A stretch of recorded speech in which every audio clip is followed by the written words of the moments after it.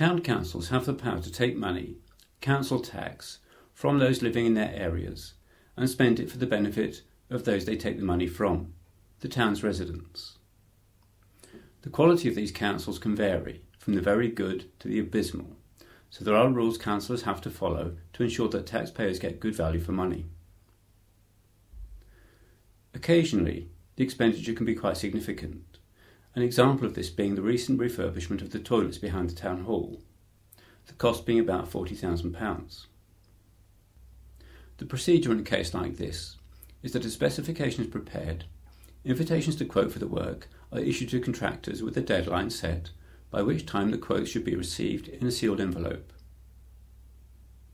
The sealed envelopes should then be opened in a meeting and the contents of the quotes discussed by the council, with the contract being given to the contractor giving the best quote. So, what's a specification? It's a detailed description of the work being quoted for.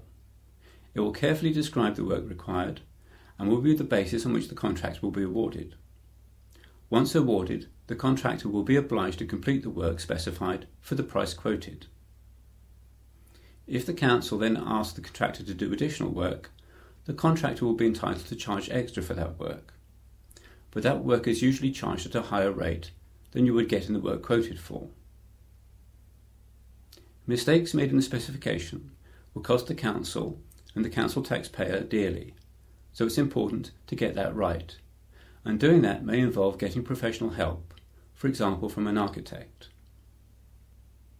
When Llanidloes Town Council decided to refurbish the toilets in 2018, the process was started properly, and it was agreed to commission an architect to create the specification. There was nothing difficult or unusual about the work. Most of the local builders could do it, but things moved slowly, and in June 2020 started to go badly wrong. In the council meeting of that month, held as a Zoom meeting because of COVID, the fifth item on the agenda read, to discuss refurbishment of the public toilets at the rear of the town hall, and to minute the council are happy to go ahead with one quotation as this is a specialised contract, and to consider the attached quotation from Healthmatic.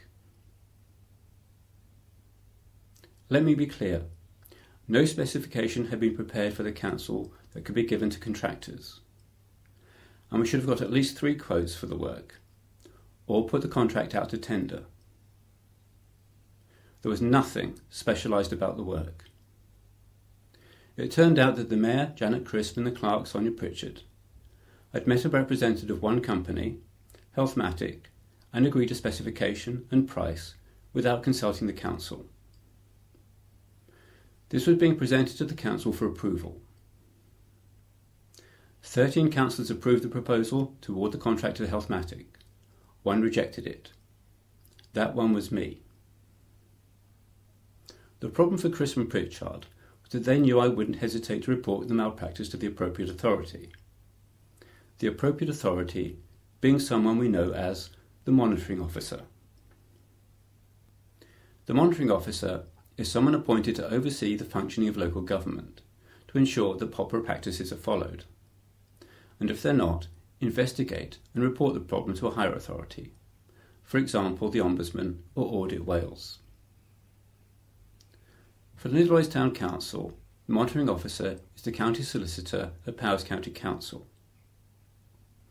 On a previous occasion, I had sent a town council problem to the monitoring officer, and anyone on the council who broke the rules could be sure that this far more serious problem would go to the same place, if the contract was awarded to Healthmatic. We heard nothing more about Healthmatic, but our next meeting on the 27th of July, the council found that 2 other contractors had been invited to bid. One company didn't, the other did, so in theory we'd asked for 3 quotes. This time I went along with it and agreed the contract be awarded to a local builder, even though I knew proper procedures hadn't been followed.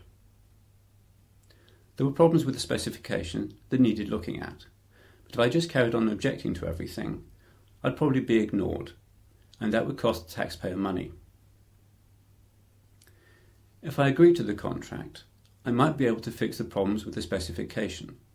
So I did that, but I also contacted the monitoring officer that same day. He should have put everything on hold before any contract was awarded. That didn't happen, and the contract went ahead. Why was nothing done about the malpractice? I don't know. All I can tell you is that I followed up my complaint to the monitoring officer on the 25th of August with an email, but there was no reply to that either. After trying other ways of dealing with the problem, on the 16th of March 2022, I sent a complaint about the Town Council to Audit Wales, the Welsh Government body responsible for ensuring councils follow the rules. All the paperwork needed to support my claims was sent in several emails. A year and a half later, no response has been received. I also sent a complaint about this to the Ombudsman's office. All my complaints have been ignored, and the people of Llanidloes lost out because of that. As a last resort, and because of continuing malpractice by a minority of town councillors, I have now emailed the head of Wales Audit, Adrian Crompton. I'm not interested in a response from him or anyone else at Audit Wales, because now there's only one way I can be sure the problems on the town council are exposed. The best thing for me to do is concentrate on getting the story of the biggest legal scandal in British history out, and preparing Campaign for Democracy for the attention it will get when that happens. This video will be left on this website. When the story of the legal scandal comes out, the abysmal way in which Llanidloes Town Council has been run will also be exposed.